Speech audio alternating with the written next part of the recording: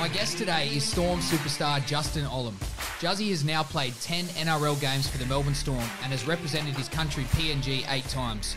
Justin hails from Dinga village in Sini, Yongamug district in the Simbu province. How was that? Good? Welcome to the podcast, Juzzy.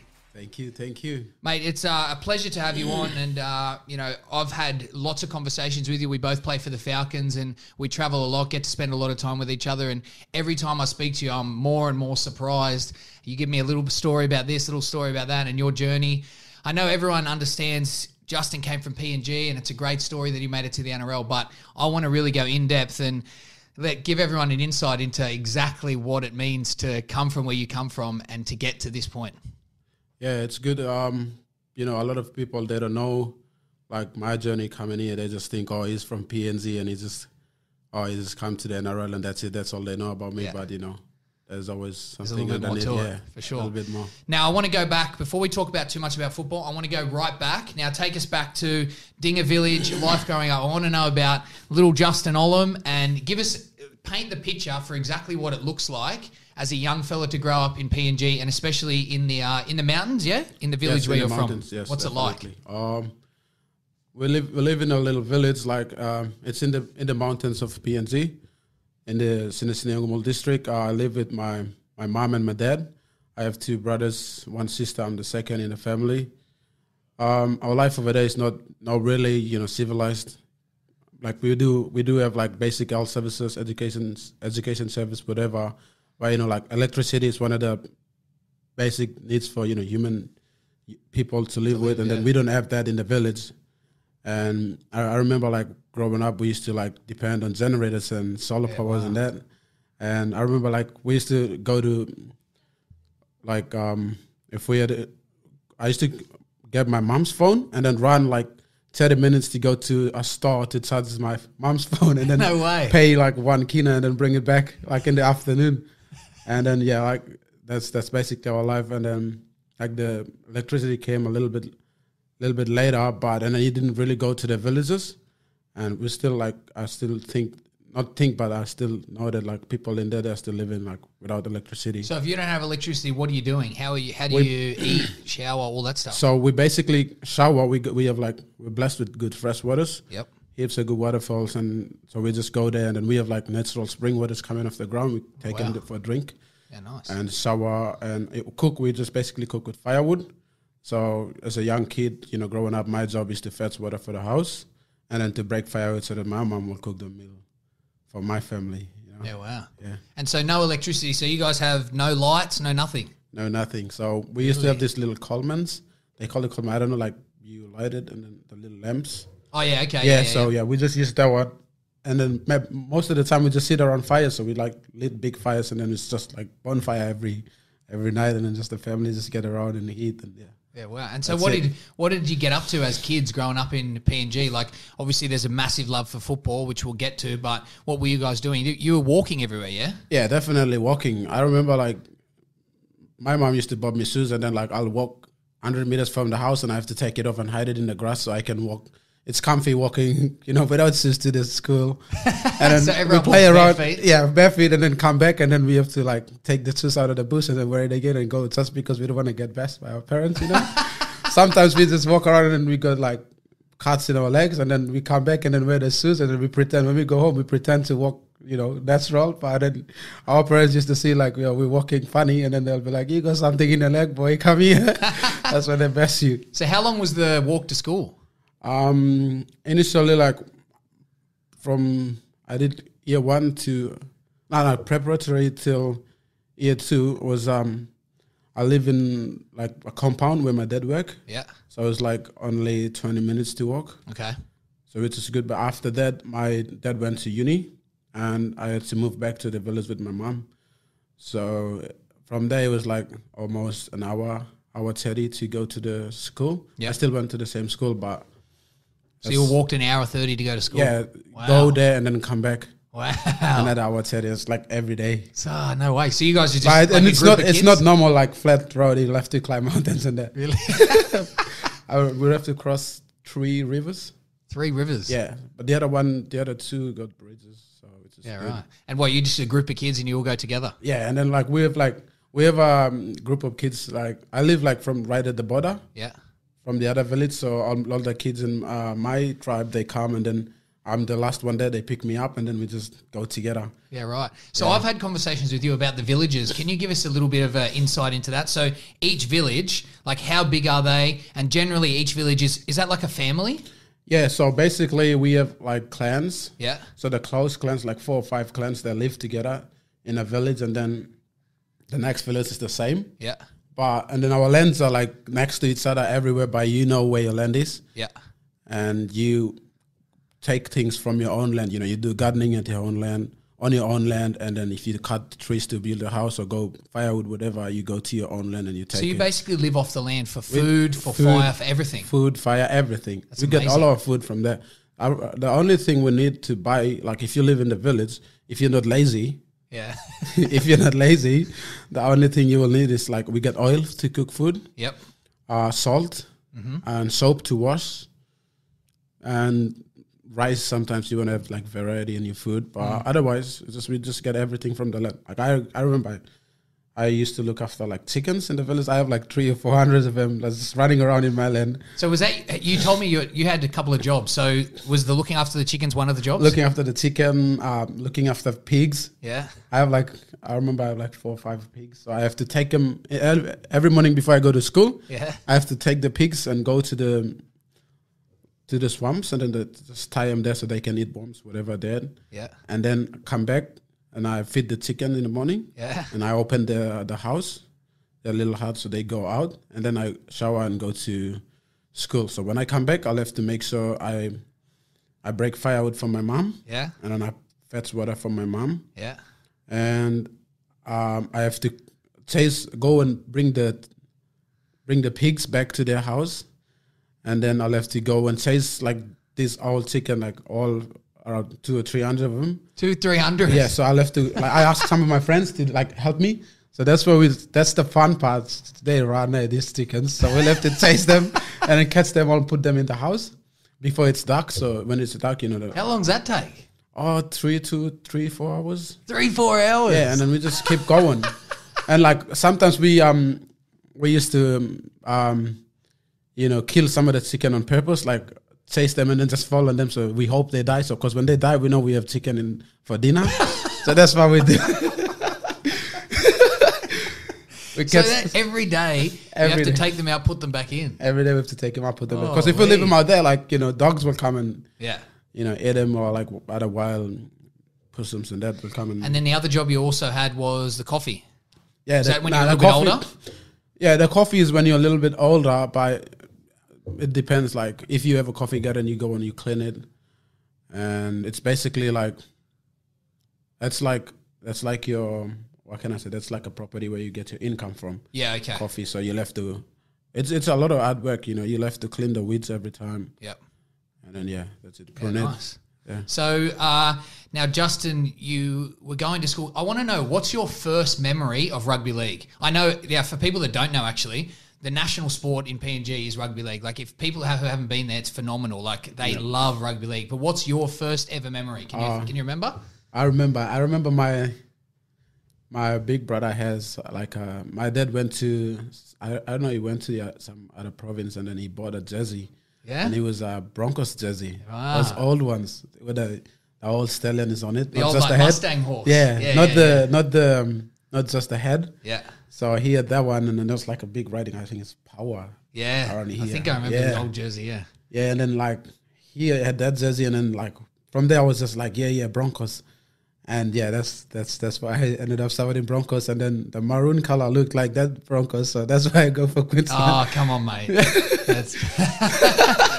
What about so when was the first time you got the Broncos jersey? Oh, and then he had Blues jersey too. Yeah, so you didn't go for the Blues. No. So we used to think that the Broncos jersey was maroons and the Blues jersey was blues. Yeah, right. So he used to wear the Blues jersey, and then I used to wear the Broncos jersey. So we have our little games back in there. Oh, there you go. So when was the first time you watched a rugby league game?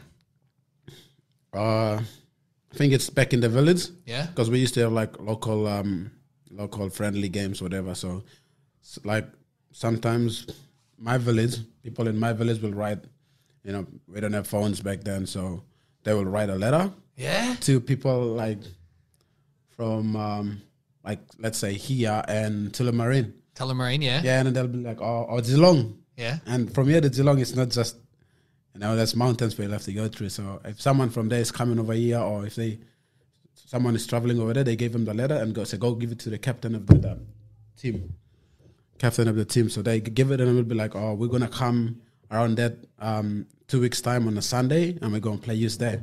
And then we wait for their reply. No way. So they send another letter over. How are you sending the letter? Through people, like, you know, when just people... through people walking there? Yeah, people traveling, or if there's cars going, or... Yeah, like, we just send them. That's crazy. Yeah. So you'll put a letter out, and then in a couple of weeks' time, they'll reply. 3 or 4 days, they will reply. 3 or 4 days, and then they'll say, okay, and then you guys meet to play football. And then be like, oh, we're going to come on that date, and then confirm. So we just believe they're going to be ready for us. So if we go to their village, we just... And then there's... if you... Back then, like, money... Oh, I remember, five kina. That's a lot of money. We don't have can you tell us what... Give us a... so people know. $1, how many kina? $1 is like 3... Almost 4 toya. So let's say 5... $10 is 3 kina. 3 kina. And what could 3 kina get you? So people for reference. 3 kina... it's not going to get you a lot of things nowadays. Back then it can get Back then a lot though? Back then it can get... I remember 3 kina can get you a 1 kilo packet of rice. Yeah, that's pretty good. That's it. Yeah. And that's like the meal for the family. Yeah, right. So yeah. Wow. So that was if you pick coffee cherry, we're just going to be like, oh, if coffee they have season, they're like a seasonal thing, so they ripe every after 6 months. Yeah. But in this between, you know, there's like there's a few ones ripening, so we go and pick those ones. Yeah. We call it cherry, so we just take them and then go to the local buyer, and then you get like $10, $20. That's a lot of money. So you know, when you're lucky, we just go get rice, tin fish, and Maggi noodles, and then we just pick like local veggies and then. How good.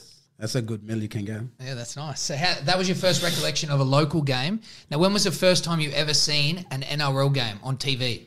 I think it was the Melbourne Storm grand final. Was it? Yeah. In what year?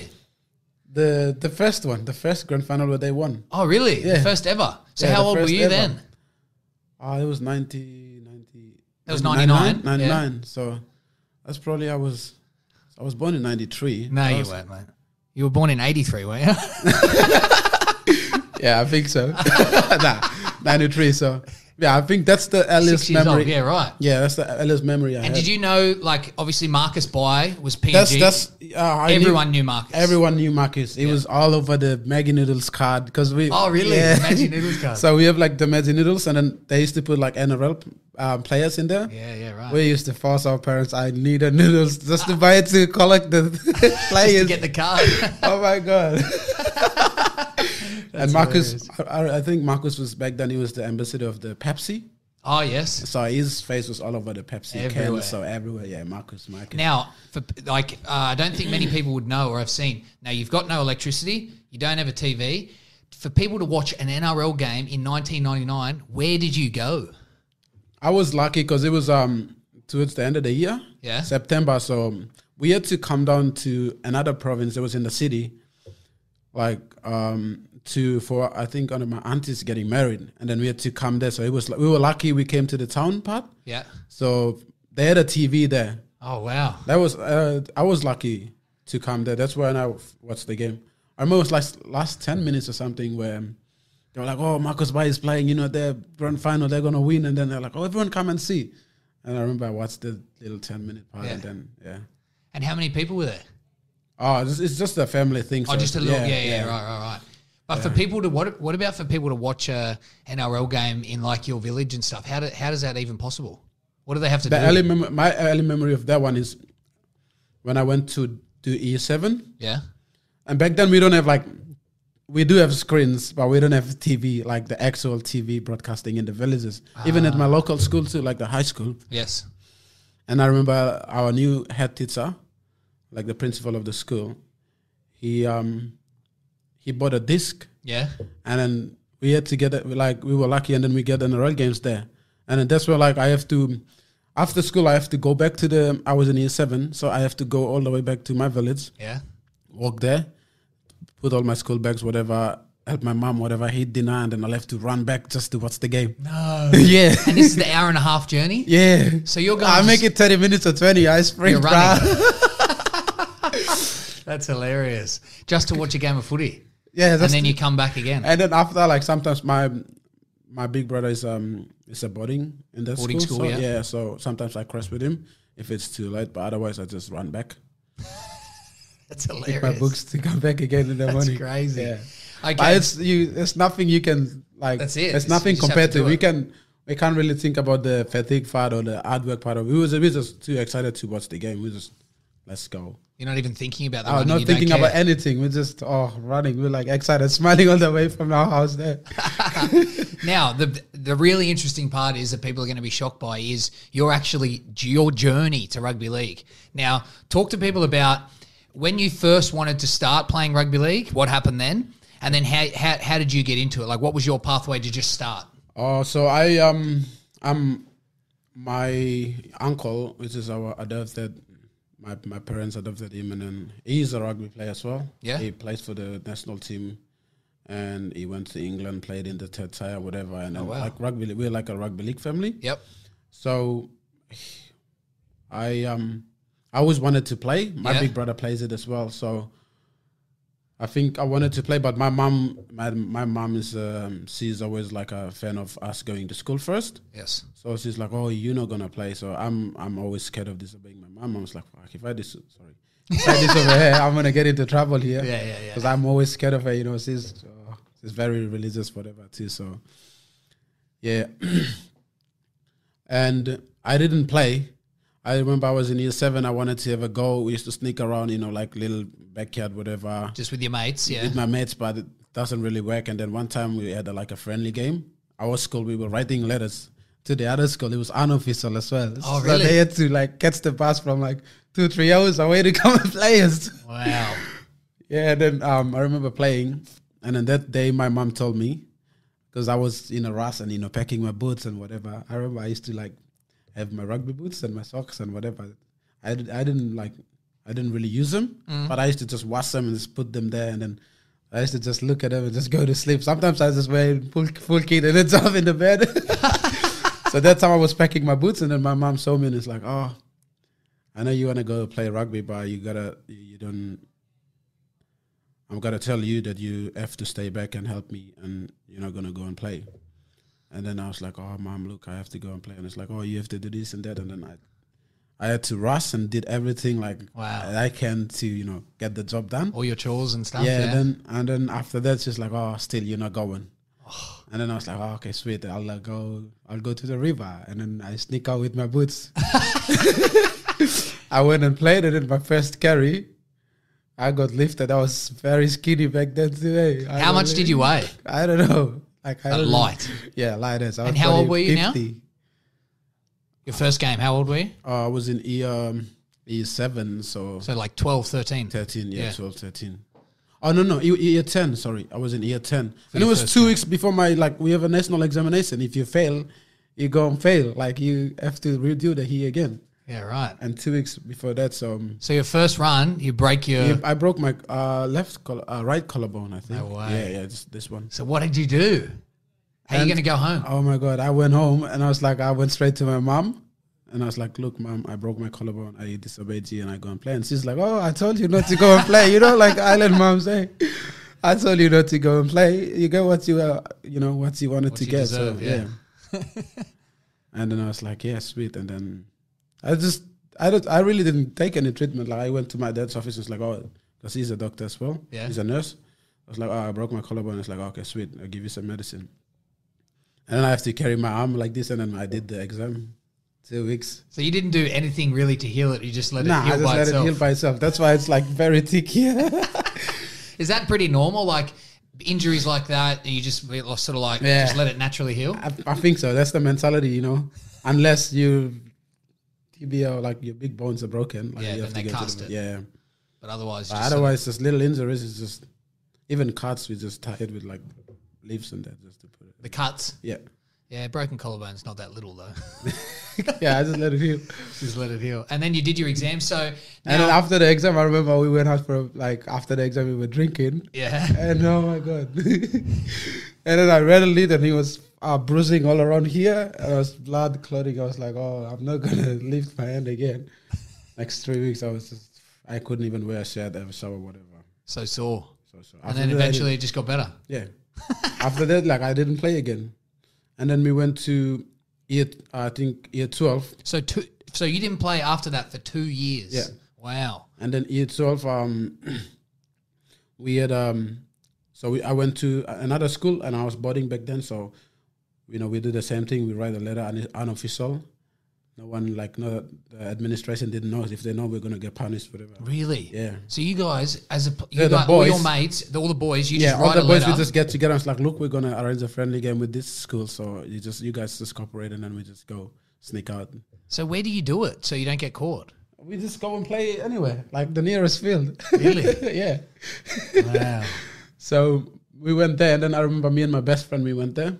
And these fields, people need to understand, this isn't your my local God. rugby league It's field. not. I've seen the field that you broke your collarbone on. Yeah. It's uphill, Uphill, and it's not flat. It's divots everywhere. It's just everywhere. like anything. There's one field I'll describe, the worst field I've ever played in. The other try line is basketball court, and then the other one is classroom doors, and then the steps is down there, so it's concrete. And the other side is main road. If they hit you out, you fall to the main road. You go get hit by the car. And the other side, there's big trees, and then the roots are coming out of the ground, and they're there, bro. And then there's a very diagonal drain through the middle for irrigation. Oh my God. Oh, that's the worst field I played in. I remember. So you organise that friendly. So and also for people that don't know, you put a lot of emphasis on your education. I know that was driven from your mother, but I know you wanted to play football and you're talking about that. But at the same time, you're really focused on your education. That's the priority for you. 100%. That's why I was like, oh, look, this is 2 years, because year 12 is the year you want to get past and go to the uni. Yeah. Because if you get dropped out from there, that's not nothing for you. You just go back to the village. That's it. And that understanding of university being really important, was that something you came to that conclusion, or was that something just driven by your mum? When did you go, this is really what I want to do? It was driven by my mum at first, and then after I realized that I had to do something with my life, I didn't want to go back to the village. And that was your ticket out of the village? That's our only ticket out of the village. That's to go get education. That's the only way out. That's the only way out. So you go to that, now you organise this friendly game in year 12. That's your next game of football. Yes, that's my next. Any changes? Are you still skinny kid? Oh, I was a very skinny kid back then too. That's and then we went there, we were going to play, and then I remember, so we have 3 different grades, and then we just put C, B, and A grade are the top players. Yeah. So I remember they're putting me in the B grade. Yeah. But they're playing me in the centers half time with my friend. Yeah. So they gave me only 20 minutes. Yeah. And then I told my friend, look, I came out, I was rattled, because I always knew that I was a better player and I wanted to play, Yeah. But when they did that to me, I was rattled. I was like, you play all the other minutes, I'll just stay out and wait for you. Yeah, right. And then he ended up saying no too, and then we just came home. We didn't play actually that time. Wow. So at this stage, you're 18, you're not even thinking about, I want to play rugby league as a career. No. Not even thinking about it. I wasn't thinking about rugby league. I still love the game. Yes. I was a very but passionate. You're not, there's no vision or dreams of, I'm going to play in the NRL. No. No way. I was NRL is at the back of our mind, but it's not a reality dream, Yes. It's oh yeah. It would be cool. It's okay to dream, Yeah, of course. Yeah. Wow. Now, you talk about a couple of things I want you to tell us the story about. One, you talk about you just in the B team for the village. You're not even the best player in your village at this stage. But you go to university and you now get an opportunity to play rugby league. No. Yes, definitely. So how did you talk us through how that happened? So when I went to the uni, I wasn't really interested in playing anyway. Yes. But we have these university games. So they go to every places to all the universities, so play against each other. To play against each other. Yes. So this year they're gonna come to our uni. Next year we go to their uni. Yep. That's like this. So there's one place in PNG, Rabaul, it's like a beautiful place. So I wanted to go there. I always wanted to go there. I was like, if I had the opportunity, I'll go there. And then they had a university there. They have a university there, sorry. So that year, they were going to play the uni games over there. So I was like, oh, wait a minute. That's my opportunity to go and see this place. So if I play rugby league... If I play rugby league and if I get lucky with the selection, I might go there. And then me and my friend discussed this. And I was like, oh, let's do it. Let's have a go. And then we went and played. That was when I was first year. So yeah, and then... Wow. You started, university gave you some opportunities in terms of being able to play football. You started the gym in uni? No, not yet. No, there was no gym in our uni anyway. Oh, wow. So that didn't happen until the Hunters? That didn't happen until, my local team, Snacks Tigers, yeah. Okay, so where are you? Now you're back at uni. Also, people need to understand, tell us about the uni degree that you've got. Oh, so I did 4 years in applied physics. So applied physics is like... It's crazy. It's general, but I'm specialized in electronics and instrumentation. Yeah. So we do like programming, instrumentation, like troubleshooting. We can do a bit of like it's a broad thing. You can do electrical, mechanical. Like some of my colleagues now, they're working in mines. Some of them are doing electrical engineering. Yep. Like they're working as electrical engineer. Some of them are working as mechanical engineers, and which is good. Some of them are instrumentation technicians. That's crazy. All of them are working. Yeah. And I'm the only one. Because there's a lot of mines in PNG, isn't it? Yeah. So for 4 years, you started uni at 18 and you do a 4-year uni degree. And in that time, you're playing rugby league for the university. Yeah, so I started playing then. So I was playing in the uni. Yeah. So for 4 years. So the first year, I was just wanting to make the uni team to go and play there. To travel. Yeah. Yes. To travel. So I remember I used to play lock. Yep. Yeah, I used to play lock, and then there was two. I think they got 2 locks. Yeah. And then they still want to play me in the team, and they're like, "Look, want to use us to swap position or whatever, like alternate position and play something else." And then the coach asked me, "Look, there's a spot in the center if you want to ever go." And I'll say, "I always wanted to play center." Yeah. And I was like, "Oh, I'll ever go. That's good." And then I played, and then my center career started there. When you started center, was there someone that do you remember idolizing someone? Was there someone that you looked up to? I always watch we have highlights for players. Yes. And I remember I have highlights for Steve Matai. Ah, yes. And that makes a lot of sense. Nah, I love the way you talk, Ale. It's crazy. Steve Matai and Justin Olam. Yes, nice. Steve Matai, Justin Olam, and then his short side plays are hectic. Him and Greg Inglis. Yeah, wow. 3 players. So how did? But I'm too small to be Greg Inglis, so I try to watch my game more on Steve Matai. Yes, he's a beast, and he's a nugget too. He's the bad day. He's tackling the hacks. So how do you go from doing a university degree, playing rugby league part time at the uni? Yep. How does it create a pathway for you to do this professionally or full time?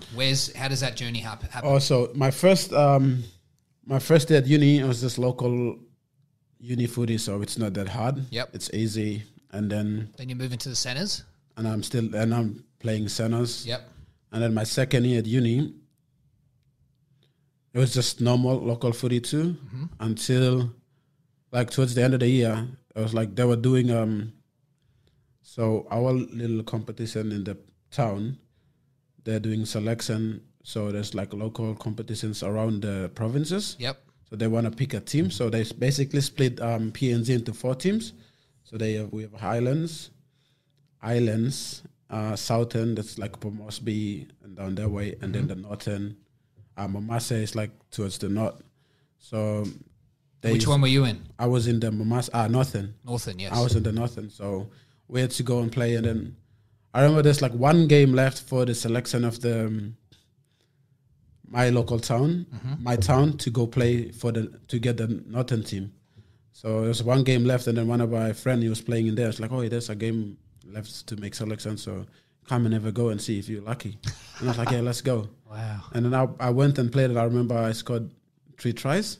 Nice. And then like they got 25 men players, and then my name was on the last list. Wow. And that's basically where my my rugby league career started. So if you never went to that game, I never went to that one game, I wouldn't be here. wow. I don't know what's going to happen, but I wouldn't be Yes, here. but you don't know. But Yeah. wow. And okay, you go to the Northern team. So from the Northern team, Yes. not the Northern team, but my team to go play and contest to be picked for the Northern team. Oh, okay, yes. So, and then we went to play for the, to contest for the Northern team. We lost in the grand final. And then, I got selected for the Northern team. So you were playing well. Yeah, I was playing well. Yep. And then I got selected to play for the Northern team.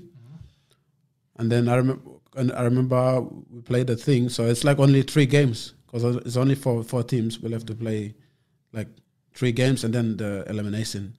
So the first game they didn't play me, so they made me run the water. No way. Yeah. And it was like, oh. And I was filthy too. And then I was like, and then a thought came to me. I was like, look, I'm at uni. Look at these guys. They have nothing. Yeah. You know, like no offense, but Yeah, of course. they're not. They're like people from the blogs, and I'm at uni. I just quit footy, and then I don't need to get upset here. I'll just go and study and then get a job, and that's it. And then I almost quit there. On that day. On that day because I didn't play. I was very upset. Yeah, of course. And then the next day I was like, okay, I'll just wait and see the next day. If they don't play me, I'm going. Yeah. And they lost the day. Yeah. So the next day they played me, and then I think they put me on the team. Yeah. And then before I went to the field, I just came to the sideline. And before I crossed the line and run into the field, and then I made a little prayer. And I was like, look, if Lord, if you have anything for me in that path of life, rugby league, I'm willing to take it and to, concentrate on it and see where it's gonna take me. And then after I prayed that prayer and I went in, it was just everything is just history. So I just went in and I remember scoring 2 tries that game. The second game we won. The third game I scored another 3 tries. Wow. Try score a machine. In the grand final, I scored 3 tries and then we lost. Oh. It was the only 18 points. Wow. Yeah. And then after that, my local team got me. Yeah. The Snacks Tigers. Our coach was there. My favorite coach, Stanley Tappan. He was there and then he watched the game and he picked me. It's like, after the game, he came to me and he shook my hand. And I was very surprised because he's like, well-known Stanley Tappan, the big guy in the thing. And then I said, he came and shook my hand. I was like, look, I'll give you a go pre-season. If you want to do it, come and do pre-season with us and see how you're going to go. Wow. So did you finish your uni degree or did you have to juggle this with uni? I'm telling the story. That was when I was second year and the second year. Oh, end of second year. Yeah, end of second year. I still got 2 years. And then that time I was 2013 and then 2014, that's when Hunters were going to come in. So from that 4 team, they choose, I think 20-man squad to go and take part in the Hunters training camp. And they gave me the center spot. Wow. So was Stanley Turpin the coach of the Hunters? No, he was the coach of the Snacks Tigers. Snacks Tigers, yeah. Yeah, so that's my local. And I think I've seen them play because when I went to play with the Falcons versus PNG, before the Hunters game, all those other teams are playing. Yep. Is that true? That's the competition? That's the competition. Yeah, so that runs throughout PNG. That runs throughout PNG. It's all the local provinces. Yeah. That's all the provinces are teams. And all those teams, you're trying to get selected into the Hunters from those teams. Into the Hunters and the national team. Right. Yep. So you played some games for the Snacks Tigers? Yeah. I played 2 years there. 2 years. Yep. And so you played 2 years for them while doing your university degree? While doing my uni. You finish your uni degree and you get selected from the Snacks Tigers to be in the Hunters top squad. Yeah. Wow, that must have been massive. Were you surprised? I was surprised and the timing was great as well because I wanted to quit your uni and then go to Hunters because, Hunters was, back then it was very, it's still now, but the hype was there and everyone wants to be part of the Hunters. And I'm like, yeah, that's my opportunity. I want to go. I came home, told my mom and my dad that they're like, shut up and go back to school. They weren't as excited I was filthy. I was like, no. That's my only opportunity. You can't take it away from me. Do you remember when you got told that you were going to be in the Hunters team? How did you get told? After the thing they made presentation, there's like, oh, you guys going to do that? So we give you this thing, so you guys going to be part of the training squad. Training squad. It's not the final Hunters team, but training squad. So, and then I was like, oh, I'm unlucky now. So I was happy with it. So, yeah, my parents told me, look, and then I was like, oh, okay, I got Snacks Tigers, so I can still play rugby and go to uni. So I ended up playing Snacks Tigers. at Snacks Tigers as well, I wasn't the first choice winger. They wanted me to play. They wanted to play me on the wing because my coach see that I was fast back then, not now. So yeah, and I was the 18th man, and then one of the. So you weren't even first choice for the local team. No. Wow. And then we went to play, and then I was the 18th man, and then I think the winger got it was sick a little bit, and then my coach and my team manager they come and told me, look, we're gonna play you here, so you get ready. They put you in, and then next thing you're in the Hunters team. And put me in, and just keep playing. That's crazy. Now talk me through the Hunters. You talked about there's a lot of hype there. Where we're getting to the point where you're getting that Storm selection. Talk me through the Hunters when it started. It must have been really exciting times. New opportunity for learning for you. Yeah. Gym, I imagine. You started getting into weights. A lot more development. Talk us through that. So while playing for Tigers, I have access to gym, so I did a little bit of gym, which is good. Yep. And then at the end of 2016, I got selected for Prime Minister's 13. Wow. That was before I made the Hunters team. Wow, really? Yeah. That's my first game. That's crazy. So you played for the PNG national team before the Hunters? Before the Hunters. That's crazy. So I was 2015, sorry. 2015, yes. 2015, so that time I think, I was third year. Third year. Yeah. Yep. Yeah. Oh, no. No, 2015 I was final year, yes. Okay, of university, yes. Yes. So now you start the Hunters. Talk to me about the Hunters. How are Yeah, you so guys? we You guys live together, train together. We got selected to go to the Hunters, and it's like I think it's 36 to 40 man squad. So from there they're gonna trim it down to the 20, 30 around there. Yep. 25 to 30. Yeah. So basically, like people coming from all parts of the country, young boys. So the old players are there. They still want their spot. Yeah. And then they just stuck us in a dormitory of our school, university. We just stayed there, and then in Port Moresby. Yeah, and it's just basically a prison, and it's just grinding. Really hot. Hot. How hot? Port Moresby it can get very hot. I reckon the average is like around 28, 26. So, but that's the temperature. But the humidity of the place is very hot too. And then it's just from there. It's just. Everyone wants a spot in the Hunter squad, and you have to work hard. Yeah. And did you think you were going to make it? I didn't have any expectation, to be honest. I just wanted to do my best and see what happens. Yeah, see what happens. That's my mentality.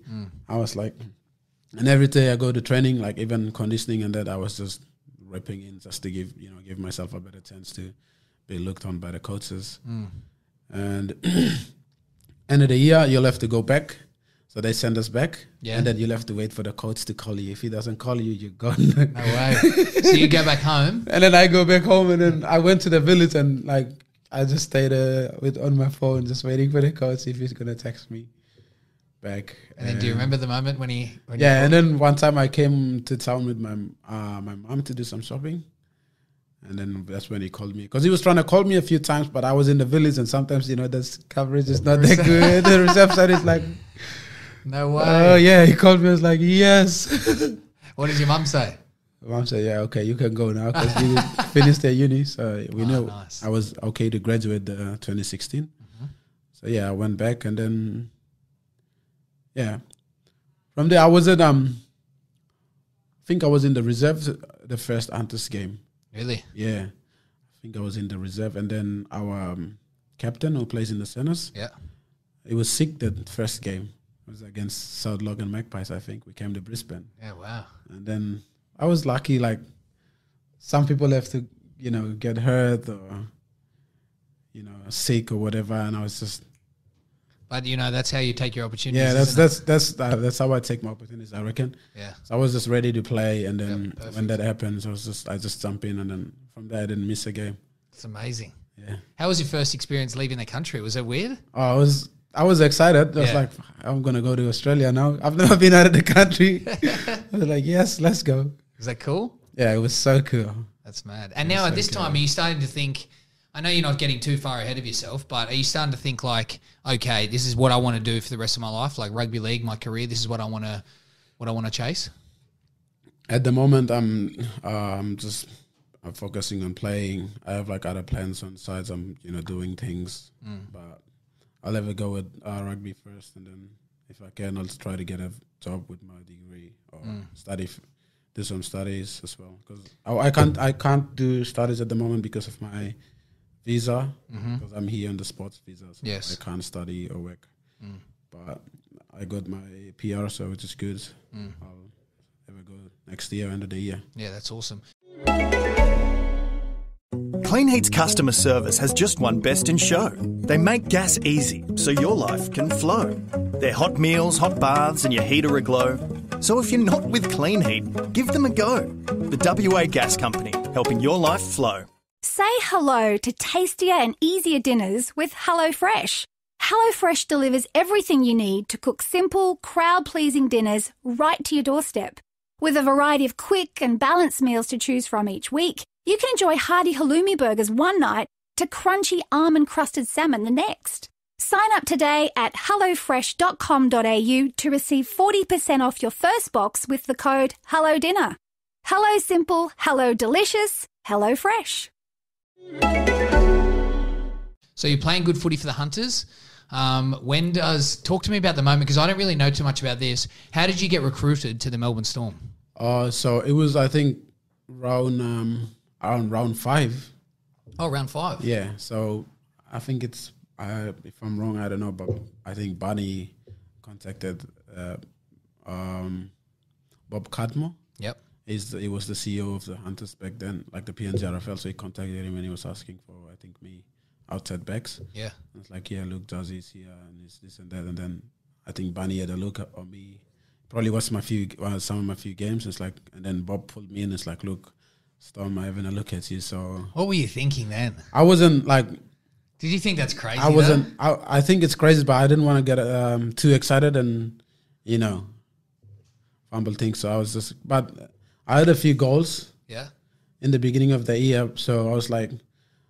What were your goals? My goals was I said my goal was to play NRL. To get an NRL contract, that was at the top of my list. Really? Wow. Yeah. And to play in the Hunters, like regularly, Full-time, yes. full time. And I think the other one was to get the Rookie of the Year award, highest try scorer, and best back, I think. Not bad. That was my that was my goals. Not bad. Let them down, and I had to, I remember that year I said I'm never gonna drink for the whole year. Yeah, nice. Because I said this girl, I was like, I need to do some sacrifice here. So that's what I was planning. So when they told me about the NRL contract, I was like, that's one of my goals. So I don't need to get too ahead of myself. That motivates me to get my weekly preparation, on point, and then get ready to play every week. Yeah, awesome. And it was the driven motivation to me back then. And yeah, and then I think they said a few weeks later, like around 8, I think, they told Bob Cadmore and said, look, we're gonna get him to come and do 6 weeks NRL preseason. And I was like, and then they told me, I was like, yes. By that time, I didn't tell my mom or anyone. No, why? Because I didn't want to tell people, and then it didn't happen. I understand. I've done that plenty of times. Yeah, I'm always very careful on that side. Yeah, you are actually. It's interesting. The whole story. You don't set yourself up for failure. You know what I mean? I want things to be confirmed and done first before I talk about it. So I was like, I'm not going to tell anyone. So it was just between me and Bob and the Hunters coach. That was it. And then we came and played the Pacific Test. Or they probably found some of my few games too. I don't know. We came and played the Pacific Test. It was against Fiji. At the end of the year or middle of the year? In the middle of the year. It's like around. That's the rep round. Yeah, around June, July. Yeah, June, July. Yeah. So that's when we played Fiji. That's when I played there, and then after that they sent me the contract. And I was like, oh, wow, we're gonna sign him here. So, and then after, the contract was just for preseason. First was, I think it's just for preseason, and then after that it was full time. Once they send you the contract, 2-year contract. 2-year contract. Oh I got it. When I got the contract, I didn't still tell my mom. I was like, I held it back. I was like, I'll wait till I sign, because I didn't want to, and I wasn't too confident it was going to happen. I was very excited and I was very scared at the same time. So Crazy. What are you thinking? Like, so wait, you signed the contract? Obviously. After. What are you thinking? Like, you've signed a contract with the Melbourne Storm. I Can you believe it? Because 1 minute you're not even playing football. Yeah, leading to that, when Billy came in to play for Maroons, Yes. so I go for Brisbane because of the jersey I told you about. Yep. And Darren Lockie, obviously. And then Billy, because of Billy, I'm Storm. So I'm Storm and Bronco, like, full. And then when they say, like, Storm, I was like, not bad. I got to see Billy Slater, Cameron Smith, and all these guys. I was very happy. Crazy. I couldn't believe it. I was like, oh, that's such a good feeling. I remember I got out of the office and I was just smiling all the way to my room. What were the other boys saying? I didn't tell any boys. Really? Yeah, because I You didn't feel bad a little bit? Yeah, I felt bad a little bit. Not to tell them, but I didn't want to tell them and feel like, showing off, you know? Yeah, I wanted the coach to, put it out Yeah. or the media to put it out. And if they ask me, I'll be like, yeah, it's this and that. Yeah. So I didn't tell anyone. So after I signed we had a fresh press conference, and then I signed the contract. And then after that, I came out and I called my mom and I said, look, I got this and that and I'm going next year. And then, she congratulated me. Everyone was very happy. My mom was, always crying. So That's crazy, crying. That's amazing. In that moment, did you have a chance to sit there and just be like, I can't actually went to the field. Yeah. So because I was thing is in the stadium, the office. Yes. So I went to the field, the National Football Stadium, and I just sat there and then look at the rugby league field, and I was just grateful. It was like such a grateful feeling coming into me, and I was like, thank you for everything, and I was just praying. That's so cool. It was so good. I remember just thinking back, like the whole journey. Just to get to I was. that point. I remember I was staying there. I was getting a bit emotional because it was such it was a dream come true. It was a fairy tale. Like, to be honest, I didn't even think this was gonna happen. It's amazing. It was unbelievable. And then after that, I was emotional. I shed a few tears at the stadium. But after that, straight after that, I was pure motivation. Next game, I wanted to play like an NRL player. I went there and I was just running with eyes closed. That's hilarious. It was just that from there. Now, what people need to know is typically the culture in PNG, we all know, hard as a rock. They run hard, they tackle hard, a very physical game. But you would be the first one to say, in terms of their development, they don't get a lot of coaching the coaching isn't like here. There isn't the same knowledge and understanding of football. The physical side is there, but you coming to the Storm doesn't just mean, okay, I come to the Storm. So for myself or the other guys who grew up in Australia with the system, they sign a contract with an NRL team. The pathway's there for them to play in the NRL. For you, you had all the physical stuff and you had the motivation, but you had a lot to learn. Talk us through how hard that was when you came to the Melbourne Storm. It must have been wow. Yeah, that one basically it was like starting over. It was like learning rugby league. All over again. I played rugby league, but it was like I have an idea, and then coming to Storm was like actually learning how to play. Yeah. Because PNG, I remember our local coaches, not the one, but back in the village. Yeah. The coach's job was to do team sheet. What did he say? Just to do team sheet. The team sheet. That's it. Yeah. That's his job. Team sheet and sub. That's all. they just tell you no coaching. They just tell you to get the ball and run as hard as you can and tackle as hard as you can. Which works, but not in it. Not and our field, they're not that wide. The tight fields. Yeah, tight fields, and then it's like shoulder to shoulder. If you want to score tries, you'll have to go through people, So your first preseason here must have been tough. It was very tough. It was very tough. I did everything against the Storm system, defensively. Yeah, I did everything. I remember on the huddle, they'll give me. And the huddle, that's our video system. So that's the coaches send us video clips to learn. So the video system, they will send me. I don't know if some of the other boys get this much clip, but they will send me countless clips of taking the soul, not protecting each other. Don't do this, every don't time. do that. Yeah. And I remember every training session, I'll come up the line sideways. I never come up straight. Yeah. Ever. All little things, but you're just constantly getting reviewed and reviewed. Was it hard at first? You must have felt like deflated. It was very hard, and it was annoying too. Like I thought I had it, and then I didn't even do anything right. I was like, I remember I got up straight. Really? Yeah, it was like. So it must have been frustrating. It was very frustrating. It was just. But at the same time, preseason is hard. It's the hardest I've ever had, like training, and I'm not a big trainer. Yep. So it really broke me. I remember I came from PNG like 98 kilos something. Yeah. Wow, pretty big. Yeah, I was fat too.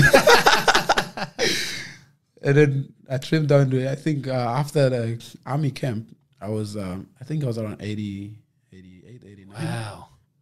10 kilos, that's crazy. Yeah, and then I put back a few. How were you, and at first, were you a little bit shy? Like, was your English the same as it is now? Nah. You were a little bit I didn't reserved. even understand, like, that's one of the things as well, I didn't really understand the accent. So if the boys are talking to me, if the coaches are talking to me, I told them, I prefer them talking to me slowly and pronounce the word carefully, because with the Aussie accent, it's so hard for me to understand. Yeah, so of course. Most of the time, I'll be just sitting in the team room, quiet. You didn't even understand? I do understand a few things, especially when they saw the video. But but with the when video, the coaches speaking faster, it's like normal pace for them, but it's fast for me. You're just like, yeah. That's why I just keep watching the videos.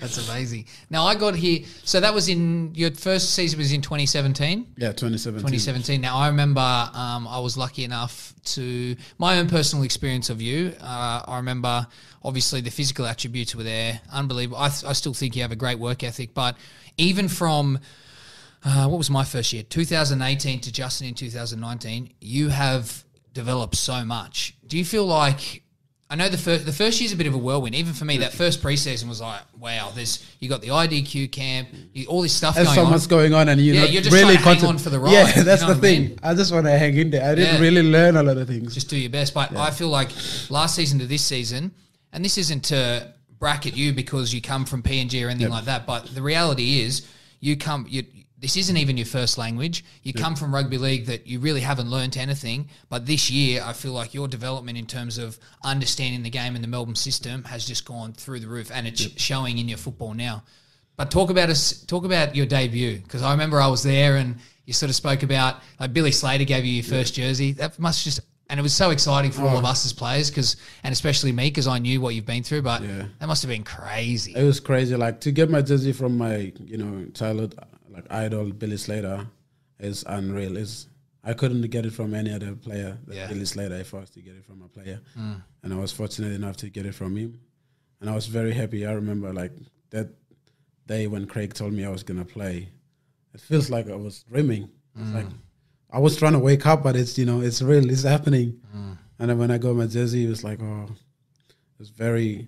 When I got my jersey, like after all the talk and the jersey presentation, and we went to do captain's run, we did captain's run, but my head was like reflecting, back to how I came here and all the things that I have to go through, and even looking back to my life back in PNG, if I wasn't playing rugby league and coming, but the things that I would have done, and that made me, felt really proud, but at the moment, I was very grateful, I had this sense of thankfulness in me, and I was like, I couldn't ask for more. I'm too blessed. That's amazing. Now, we've been lucky enough to, I think you've played, 6 or 7 games in a row this year? Yeah, 7. And you're having, I think you set yourself up really well in the preseason and then in Q Cup, because your Q Cup form's been unbelievable, and more than ever, you deserved this. You earned this position. You know what I mean? It wasn't because someone was sick or anything like that. You earned this position to get to where you were. What do you see as the massive difference in Justin Olam 2019?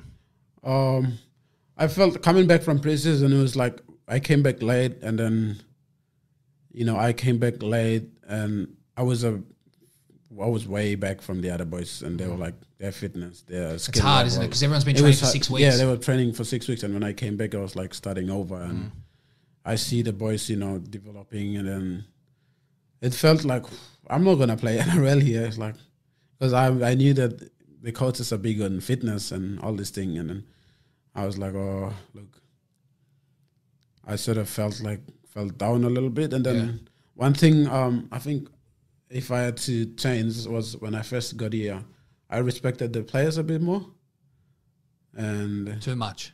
Yes, I understand what you're saying because I didn't want to. I don't know. I don't know what it is, but I just respect I know what you're saying. I actually more. felt the same thing. I think we spoke about this the other week, and you come in, it's a new environment, and there's a lot of great players here, and That's the you thing. respect them, but you're in awe of them, so you sort of feel like reserved, like you don't want to go too hard here. You don't want to go too hard over there. You can't be yourself. I understand that. It's a release, isn't it? You feel like you can be yourself, especially in the training environment. Because I remember one of the guys that really influenced me and motivated me this year was Marion Seve. Yeah, I gave up. I respect this bloke because coming back from preseason and then see the way he works at training, he motivates me. I was like, look, I can play like him. I can train as hard as the way he trains, and then I envy the way he trains, and I wanted to train like that. And then leading to NRL, like round 1 actual season, he actually played, and then I was like, well, this is one bloke I can learn from. And then that's the thing about Storm, you have great players, good players around you who competes and who who challenge you to be the best you can be, but they're your mates as well. Yeah, it's great. And you respect them. That's the thing. I remember getting that from Winston Luluwai as well. He used to be with the Storm. He's not the fittest bloke in the team, but his work ethic is just up there. And I remember Craig used to talk like, because of the way he works hard, and he gave him the jersey to play. And I'm like, I'm not big, I'm not fit, but I can lift my hand up to play. And that's what I thought. And then, like after that, I remember I told Halligan, I was like, look, I need to work on my fitness here. I told Craig a few times. I went and saw him, and it's like, look, he kept telling me the same thing. I always say, like, if you want to do something in your life, you got to do it the best as you can, or you don't do it as well. Just go do something else, Yeah. And then I asked him, like, look, why do I need to improve here? And he reckons you need to come up early and all these things. And then he said, what do you need to do to improve that? And he said, my fitness. And I always knew that I need to improve my fitness. So I got into Halligan, and I was like, look, I'm going to bother you here. So can we do a few, bikes and conditioning and heart rate, whatever. Yeah. And I remember after that I was just grinding just to be fit. Yeah. Yeah. And then amazing. I felt better. Like I put a few kilos as well. And then I was 92, and then I went up to 94.5, and I went and played. And then we spoke about it. Remember? And I was like, I felt heavy, but I'm heavy on the scale, but I felt light and I'm fitter. Yeah. And I really wanted to play. And then that's when we played. And then like in the field as well, you, like, with all due respect, you influence me as well, and you drive me, because I see the way you're hungry to go in and have a carry and work hard, and I'm like, oh, if these boys can do that, I can do that as well. And then that's why I was like, every time before we play, I'm like, you be yourself, because when you're aggressive and when you're hungry, you play your best game. Thank you. That's why, that's about it. And then after that, it's just try to get my fitness right and my routine, and then just stick to that. And I guess it's been working for me so far. Mate, it's been shown, and playing with you now it's as I said before, the physical capabilities were there, but at the Storm it's like you need to earn the trust of the other players, and you 100%. Earn the trust by doing the Storm things the Storm way. And this year you're doing them, and some. You're adding your own little flavour, and Juzzy, when he's on and unstoppable, is a great thing, and it's been exciting to see that this year. That's the thing about Storm. They don't want you to bring anything extraordinary, Yeah. Just do your job. Yeah. That's it. It's good, isn't it? It's easy to play footy here, but it's hard if you don't do your job, Yeah, 100%. Yeah. Now, to finish off, Justin, I wanted to touch on, I just wanted to give people an insight into what is your passion moving forward in terms of post-football career for PNG? What do you really, we've had some conversations around this, and I even know you've told me that some of the best football players you'll ever see in PNG, no one will ever know because they're just in remote villages and no one will ever get to see them. So what's your passion and dream for Papua New Guinea Rugby League and for yourself? What kind of influence do you want to have? 100%. There's a few players that I can remember. They're way better than me. Or there's a guy who can just literally, we play rugby and he'll just go untouched to the try line. Really? Yeah. And there's heaps of them. But the thing is, the pathway's not there. Yeah. And if you see that there's a pathway, you can go through, you get motivated and you go, But there is local footy and then that's it. So if I have to do something after my career, I was thinking if I can, get into helping for recruitment and go to the village and, at least give opportunity to this, these young talents coming out. If I wasn't at uni, I would be in the village. Yeah. I was lucky I came to uni. Yeah, for sure. Yeah. Thank you to the mum. Yeah, thanks to my mum. Well, mate, I know people are going to take a lot out of this, and I'm so grateful that you came on and that everyone gets an insight. I think, as I said, people understand that to make it from PNG is a big feat, but I don't know if they really understand the odds. So I know people will get a lot out of this because everyone's faced with adversity, but just the willpower to keep going and just see what's around the corner, and I think that really shows in your story. So, mate, I'm proud of you. The Melbourne Storm's proud of you, and I hope everyone continues to support you and you have a great end to the year. Thanks for having me, Sandor. Good man. Thanks, brother. Thanks, brother.